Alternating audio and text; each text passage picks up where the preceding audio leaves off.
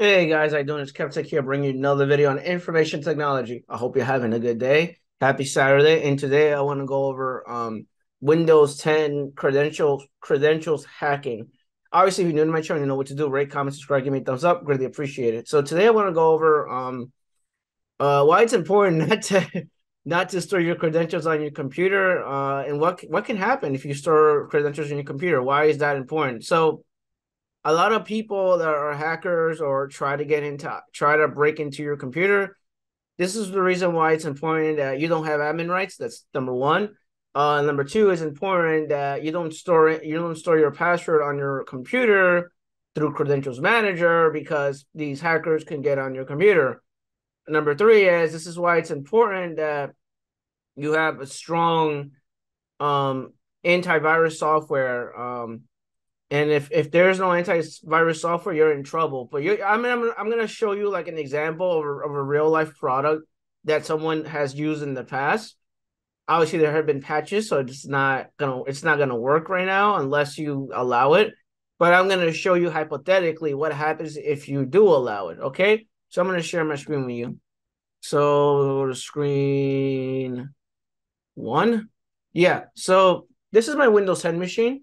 Um, there are a couple ways to attack Credentials Manager, but before I go into doing any sort of attack, I want to show you what Credentials Manager is, as a general idea. So basically, if you work in IT or if you work in IT land, specifically IT, this is where our passwords get stored. So you can see here, there's a password called Dave, and then there's Dave here, the username, and this password is here.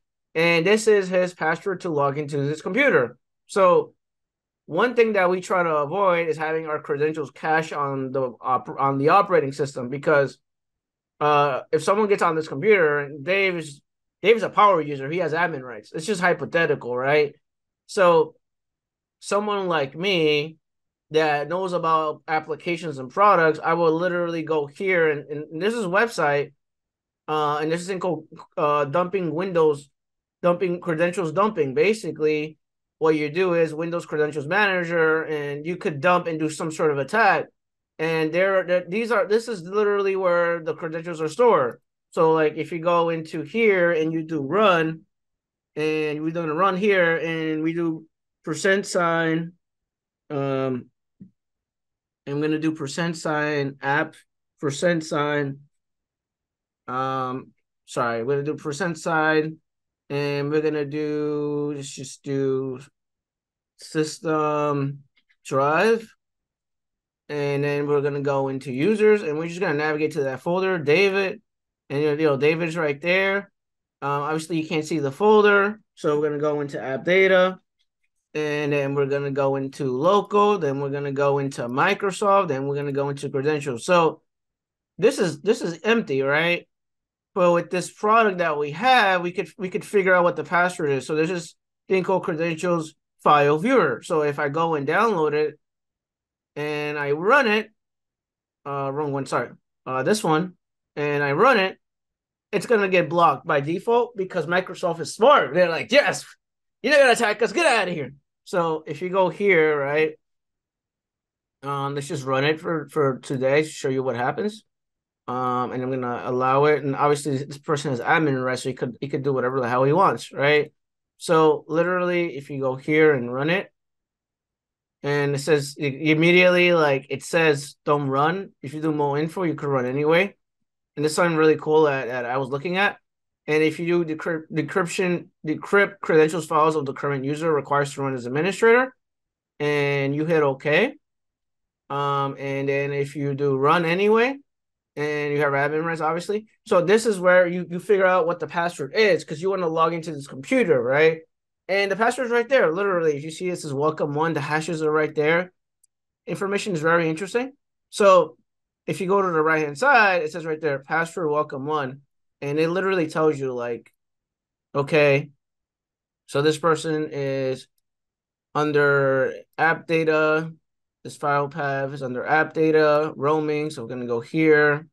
We're gonna go here. We're gonna go to users. We're gonna go to David. You can't see that folder. We're gonna go to app data. We're going to go to roaming. We're going to go into Microsoft. We're going to go into credentials. And you're like, what? I don't see anything.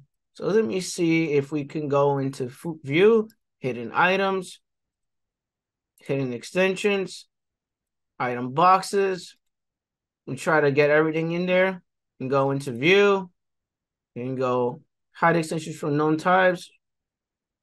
We're going to just show everything and see what happens and apply. And there's still nothing there, which is very interesting. So